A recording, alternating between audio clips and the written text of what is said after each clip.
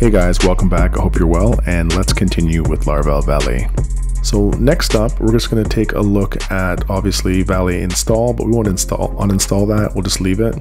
Otherwise, we'll remove Valet. So if you wanted to install all the services and there's an issue maybe installing version 3, you may have to run Valet install and then run that composer global update, require to get that Valet version up to the version that you want. And note that it'll also give you an ability to roll back if you need that. If you just wanted to try it out and then you wanted to roll back to the version that you previously had, I think there's like a flag for that as well. So the other thing is we're going to take a look at is Valet which-php. This one's new. So it tells you which PHP version that you're using, like whether you've installed it via Homebrew or you've installed it manually or some other way. It'll tell you where it's getting the PHP versions from that it's trying to run or load or install. So if you were to, like, let's say you didn't have PHP 7.4 or something like that installed on your system, Valet will reach out to Brew and install that for you. It might take a moment, and then any other appropriate versions that you want to switch between. All right, so we've covered which PHP, which we're going to skip that for a moment, and we're going to come back to use, and we're going to come back to these ones as well. So what we're going to use is one called open, and this is fairly common. So if you say Valet open and then you choose whatever project you want to open, the name of the project, you don't have to write the full TLD at the end of it. It'll just open it. So for instance, let's just see where I am currently before I run that command. So I'm going to cd into projects. This is what I use for you guys here. I have these projects that I'm working on within the channel. So fundamentals, Laravel 6 LTS, my app, and then Tailwind, right? So this is where you would ask Valet to run these or open them. So if you said Valet open and you type in my app, for instance, you don't need to type in the TLD just by itself. This will open it up in the browser. Now it says not found, and this is good because we haven't actually linked this file, this project or this directory to Valet. So you're getting a 404. So that's still okay. We'll just leave that for now and we'll jump back to this. So the command is Valet open and then whatever you're going to open. Now Valet doesn't know directories to open and link the DNS mask to unless you tell it.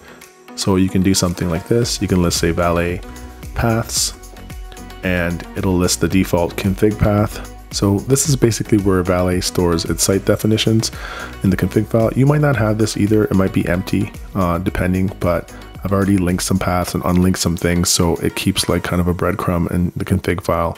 So Valet, when you're linking a directory, for instance, pwdm and project, you have to be inside of the actual directory to link it. So you could just say cd, and I think we'll use my app. We're in there.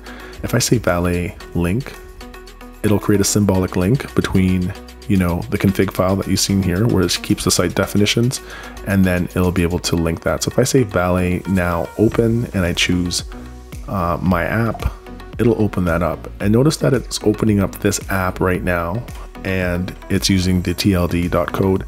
But if you're really paying attention here, you'll see that, I'm using a version of Laravel 8 and I'm using PHP 7.4. I'll get to how I did that in a moment. I just want to show you that you can open a directory within Valet and it will open and serve up your project. Okay, so here's the one that didn't open before. If we were to refresh this, it's the exact same thing. So let's just close these out. Now, if I try to open another Valet project, I say Valet open, I want to do, say, fundamentals. And you know what? I messed the command up. Sorry about that, guys. This is good to see. So we'll say open. And once again, I get the same error. That's because, once again, I need to link that. In order to link that, I'm gonna go out of directory. I'm gonna cd into fundamentals. I'm gonna say Valet link.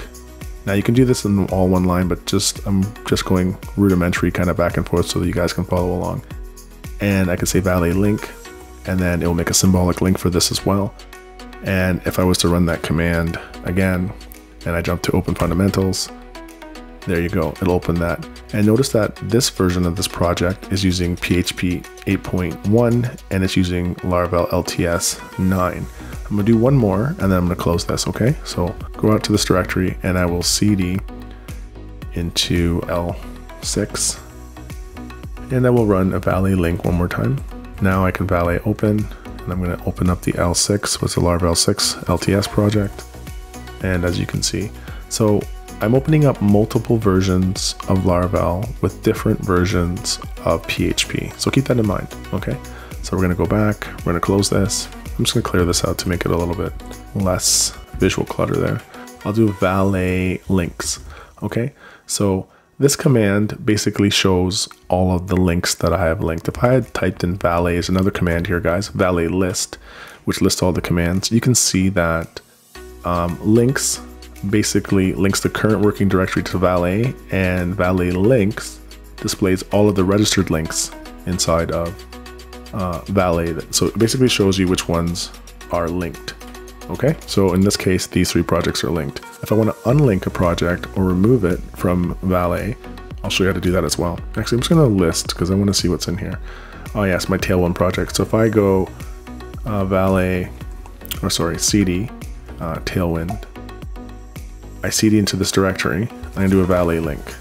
Okay, so if you're following the Tailwind series, guys, this is where this is coming from. Okay, so I'm going to unlink this one. So I'm going to say valet unlink because I'm in that current directory.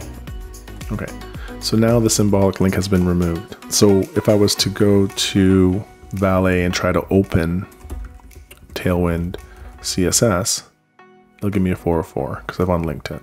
All right, and if I was to check with valet all the sites that I've created symlinks for, you'll notice that these are the ones. So that's how you link and unlink directories or project files using valet. And that's it for this one, guys. I will see you later. Take care. So don't forget to like, subscribe, let me know your thoughts below, hit the notification bell. I will see you guys in the next one. Take care. Until next time.